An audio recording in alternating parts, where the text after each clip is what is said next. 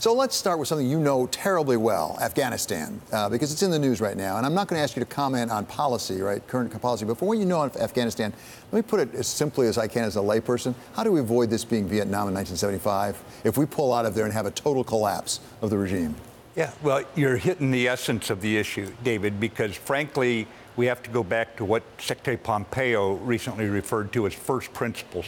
We're sitting here, you and I, in New York City, and on 9/11, we were attacked with people who were stationed there, so to speak. That's where it was their home base. And over 3,000 people from 91 countries, innocent people, were murdered.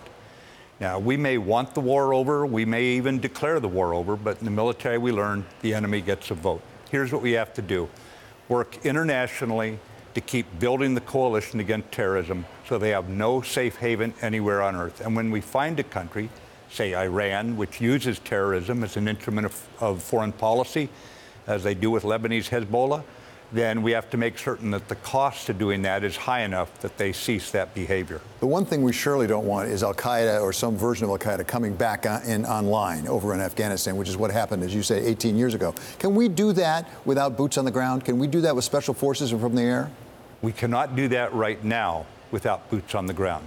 But the whole point is to keep helping other countries strengthen their internal controls, their internal processes, improve their education system, their economic system, so the root causes disappear.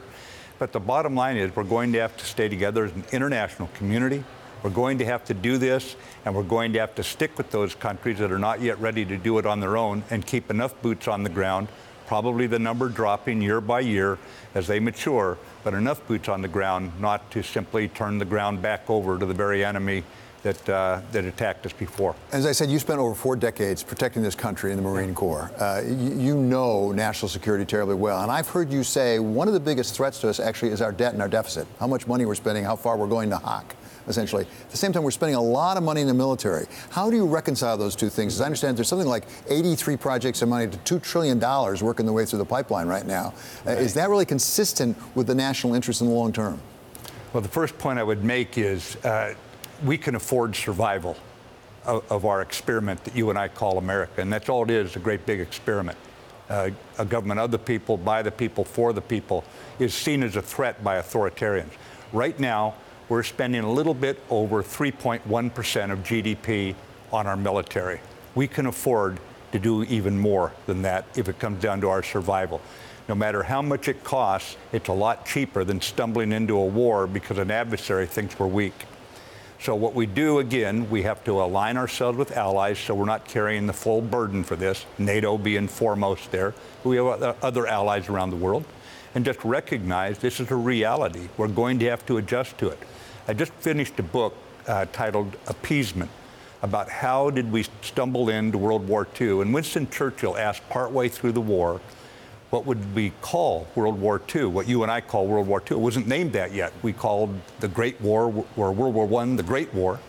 And he said we should call World War II the unnecessary war.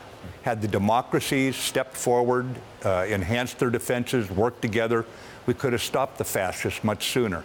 It's critical if we want to maintain the peace that we do this. I've never seen peace strengthened through weakness. It's one thing to talk about how much we spend. It's another how we're spending it, where we're spending it. How do we make sure that those dollars are actually going for things we need? Because it's possible we should be spending more money other places, even in the military, than where we're spending it now. That's exactly the kind of discussion we have to have. But I would tell you the first step is to figure out what it is the Western democracies, and in this case ours, America's, what they stand for and what they won't stand for. Then look at the threats, assess them, and come up with a strategy that keeps us out of war, aligned with our like-minded nations, other democratic nations. And in that regard, you put a strategy together that recognizes reality, and all strategy is, David, is setting priorities. And then you set the priorities for what you're going to do. But again, I would say America can afford survival. So we can do this, especially if we do it in league with other nations. 2 lessons I took in leadership from your book. One is intention of the commander. Express your intention and then let the troops try to figure out how to do it, respond in real time to issues. Another is speed, tempo, move, go forward.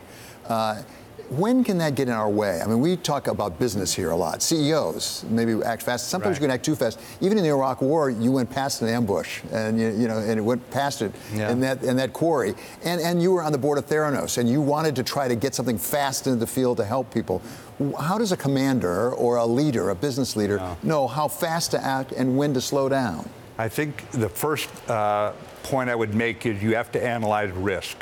And you have to quantify it to the degree you can. Business people, I find, as a group, are probably some of the best at this. Quantify the risk and then determine what element of your corporate effort, your warfighting machine, is going to take that risk and for how long. And once you've done that, you know, should you employ strategic patience and delay things because you don't have the information. But I would also point out that when you're in a time-competitive environment, I don't care if it's a football game or a market opportunity opening and closing rapidly, or an opportunity on the battlefield that the frontline troop is going to see, and it's going to take forever to get that word back to headquarters. The more the leader can set the vision and set the tempo, and then take his hands off the steering wheel and let the subordinates he's trained and selected and now trusts to make their own calls, then you're probably going to make better calls most of the time. Not always, and then you just have to adapt, improvise, and overcome. What keeps you up at night, if anything, when it comes to national security? It's mostly how we treat one another as Americans. Are we listening to one another? You know, George Washington had a way of leading a revolutionary army. He called it, you listen, you learn, you help, and then you lead. And I would just point out that today in America, I don't think we're listening to one another enough.